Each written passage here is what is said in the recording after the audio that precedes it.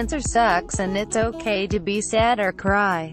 When you are done crying your heart out, just remember that life is always worth fighting for. Those are the words of breast cancer survivor, and locally known, Alaska Queen of Metal, Sarah Peterson. Peterson is and has been actively involved in the Alaska music scene for over 20 years, maybe even hyperactively. She runs the concert promotions company, Family Tree Presents, that features local and national acts performing in Alaska.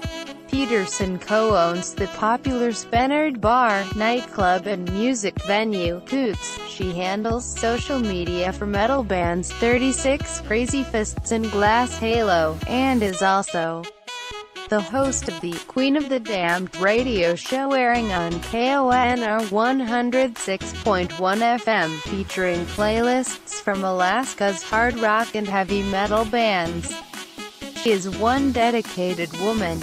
Before all that, Peterson was a Minneapolis, Minnesota girl who moved to Alaska right after she completed high school in 1993. When she arrived, she dived straight into Alaska's culture and enrolled at UAA, graduating in 1999 with a BA in accounting. During those years is when Peterson became etched into Anchorage's local music scene. In 2001, she and some friends even gave Portland, Oregon's thriving music scene a chance. It was in Portland where she began working for the band 36 Crazy Fists. In 2002 they were signed to Roadrunner Records with Peterson working promotions.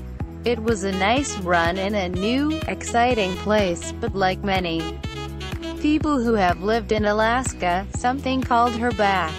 In 2004, Peterson moved back to Anchorage, where she realized how much it was lacking live performances from national acts, and by 2007 she decided it was time to do something about it.